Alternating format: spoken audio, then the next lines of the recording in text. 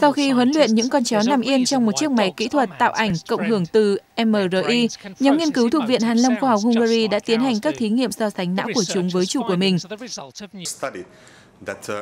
Đây là nghiên cứu đầu tiên so sánh chức năng não bộ của con người với não bộ của một loài không thuộc bộ linh trưởng.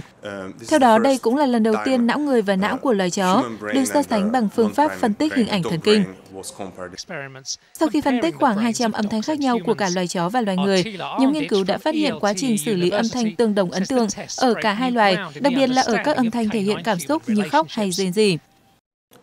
Và thí nghiệm đã mang đến một kết quả thật bất ngờ khi chỉ ra rằng trạng thái tinh thần của những con chó nhạy cảm hơn người chủ. Theo nhóm nhà khoa học, có một lý do lý giải cho việc vì sao loài chó là người bạn trung thành nhất của con người. Đó chính là do bộ não của chúng có thể tiếp nhận, xử lý và phân tích được âm thanh. Từ lâu chúng ta vẫn biết rằng loài chó và con người chia sẻ cùng một môi trường xã hội giống nhau, nhưng tới nay kết quả nghiên cứu của chúng tôi cho thấy chó và người có cơ chế não bộ xử lý thông tin xã hội tương tự nhau, và điều này giúp cho việc giao tiếp bằng tiếng nói giữa hai loài trở nên thông suốt. Nhóm nghiên cứu cho biết, phát hiện này càng khiến người chủ có xu hướng đối xử với người bạn bốn chân như với bạn bè mình, và từ đó mở ra một viễn cảnh lạc quan mới đối với chúng.